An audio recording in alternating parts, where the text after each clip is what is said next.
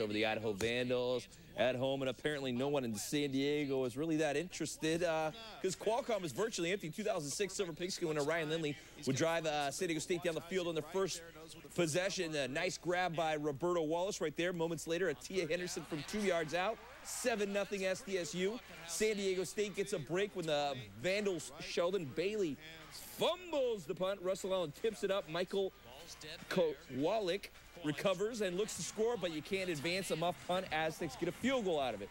State adds 7 more. Lindley to Vincent Brown. He makes a move and's gone for the score. State up 17-0 early in the second. Idaho drives down the field only to watch their offensive series end again. Corey Boudreau picks off Nathan Enderle in the end zone, and he takes the hit. Lindley then goes to the air again, his favorite target, Brown, wide open for the 48-yard touchdown, and the Aztecs have a 24-0 lead. Then it's 2003 Silver Pigskin winner Jose Perez, who gets his first collegiate pick to end another drive. Third quarter, Lindley.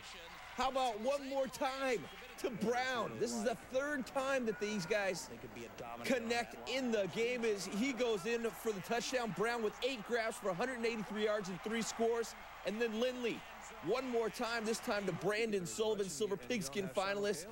Lindley with 433 yards passing. Aztecs win the first game of the season.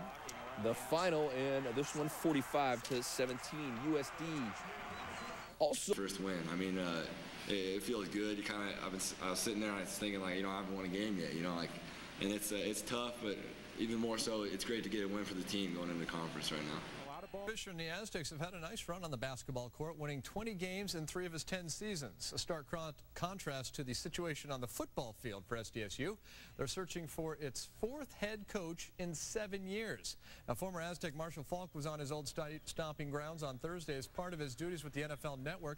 He's been quite active in trying to help rebuild the pathetic program, and I asked him if he's worried about whom SDSU will choose. You have to be worried. I know I'm not the only one worried. I think all the fans, students, I think that they're worried, and they want to make sure that they get it right and bring a guy up in here that's going to change that culture. And one of the guys said to be considered for the job, UCLA defensive coordinator Dwayne Walker.